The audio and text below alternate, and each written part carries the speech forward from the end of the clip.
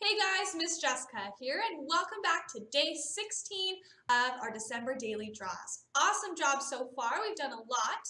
And today we're going to be making a poinsettia. Now, poinsettia is a plant. It's used to decorate homes and grows during this time of the year. Notice in my picture how all the little petals, they actually look like leaves. And that's something really cool about this plant, is that the petals actually take on a leaf look to it. It's very soft. So we're going to have fun today just being creative and making a beautiful picture. So let's go ahead and take a look at our materials. We're going to need oil pastels, watercolors, pencil, Sharpie eraser, and your paper. Now we are using watercolors, so I do recommend thick paper or watercolor. Let's go ahead and start to draw. So we're going to move everything out of the way. Grab your paper and put the number at the top. Today is number 16, so I want you guys to write that on the top corner. Grab your pencil, but like always, I'm going to use my Sharpie. Now for a poinsettia, it just has a bunch of leaves and flowers and little petals here. So we're going to kind of create a pattern that kind of looks like it's the same on both sides. So we're going to start right in the middle. And I want you guys to draw a circle. Now it's going to be pretty small. It's not a big circle. It's the center of our flower. Now on top of that circle, we're going to draw one small petal. Notice how it actually looks like a leaf. So I want you guys to go ahead and draw one pointing up. Then you're going to jump to the bottom. Try to draw the same size pointing down. And one on the left and one on the right. So go ahead, I want you guys to draw these for me. Try to make them look as even or the same as you can, but the main point here is to have one on the top, one on the bottom, and left and right. That's going to kind of help us create the rest of our flower. All right, now this is a video, so at any time if you need to pause, please do so. Next I'm going to go ahead and work on our next row of petals here. Now I'm going to go in between these two, and I'm going to draw a little bit bigger one. So I'm going to start on my petal, I'm going to curve it out, jump down to my next one here below it, and curve that up to a point. Notice how it sits right in between my petals. I'm going to do that 4. 1, 2, 3, and 4. So I'm going to jump down and do that again. Trying to make those look as even or the same as I can. I'm going to jump up to the top now. And one more right in between my last two petals. So notice it's starting to look like this really beautiful big flower. We're going to do that one more time. Again, 1, 2, 3, and 4. It's going to sit between our petals we just drew. So I'm going to do that again. 1, 2, making them the largest ones now. Again, there's my second one. Jumping down to the bottom. Third. And my fourth off to the side. Please make sure just to take your time if you want to try again. Maybe it was too small or you have more room. Now, if you want to add more petals, you're more than welcome to. We are going to add some leaves, so don't do anything just yet with those empty spots. So now for our leaves, they're going to look kind of the same, but I'm going to make them look just a little different. So I'm going to, instead of curving it to a point, I'm just going to curve it up. And it looks a little bit more like a leaf shape. So I'm going to do that on all these 4 corners, nice and big. And then to help even make it look more like a leaf, we got to draw the veins inside. So we're going to go from the point down, and we're going to draw the center of our leaves. Now it's just going to be these 4 on the outside. Don't do anything to the inside. And then with my pencil here, we're going to draw those diagonal lines for the veins just on the leaves. Don't do anything to those petals. So go ahead with your pencil. Just add a couple. Don't need very many. Do that to all the leaves. Again, just the 4 on the outside. And then we just have a few more things left to do. So great job. Please make sure to pause if you need to, because next I'm going to add just a couple little extra details, and then we're ready to color already. Our poinsettia flower wasn't too hard to draw. It was just repetition, which means the same thing over and over again. Now to kind of give it some fun things, we're going to go to the middle, and we're going to draw small circles. Now, if your bigger circle's in the way, just erase it. But in the center of a poinsettia flower, we have the parts that pollinate the flower so it can grow and spread and make more flowers. Now, around it, I'm going to add sparkles. Just to kind of give it a little shine, a little sparkle to the flower. You don't have to, you can just leave it as is. But I'm going to go around now, and I'm going to add this diamond shape for my sparkle. I'll do one at the top, one right. Let's do one at the bottom. And then to make it extra fun, I'm going to do one on the leaf on the left. If you want to add more sparkles, you can. Then I'm going to add some circles, just some small ones, kind of like extra little sparkle, just around in some different areas. Maybe some on our petals. So just have some fun adding just a few. We don't need too many. And when you're done, great job, guys. That is the end of our drawing for today.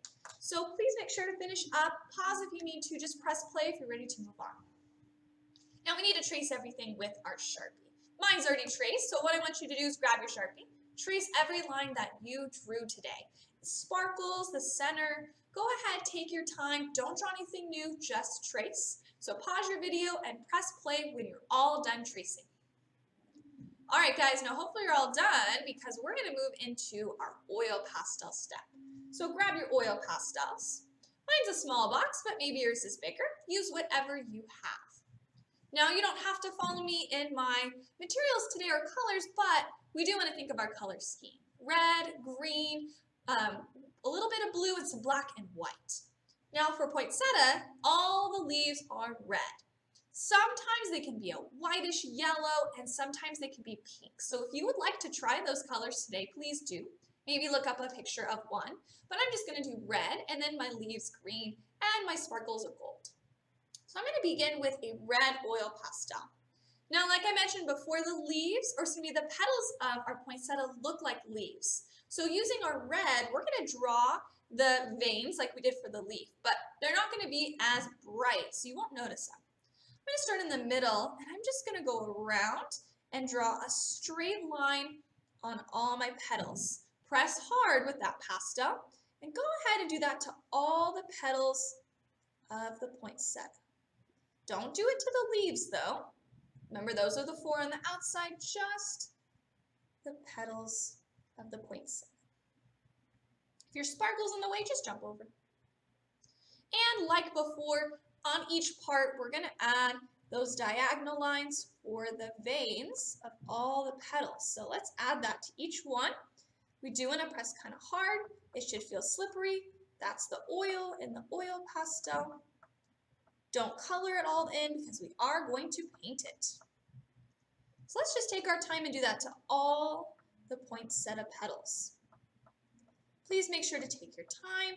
If I finish before you're ready and before you're done, just pause, finish up, and press play when you're ready to move on with me.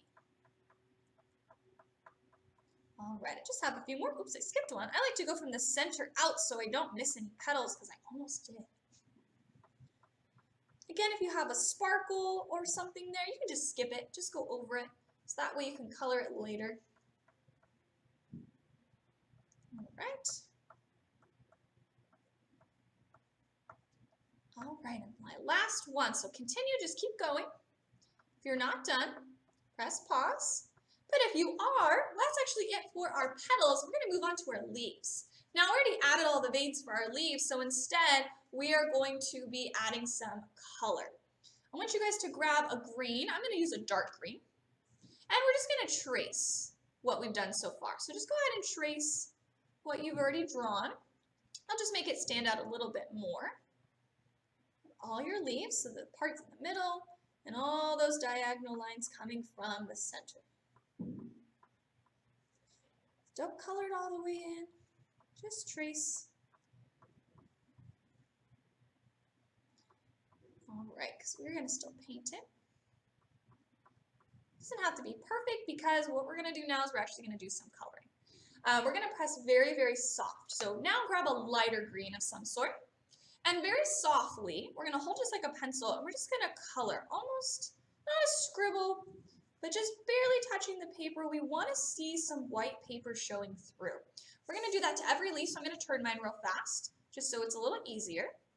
Try not to go on your petals here because red and green don't like to mix together. They're called complementary colors. So they look good when you put them in a picture, but if you mix them together, they turn brown or black. Not the prettiest of colors to mix together.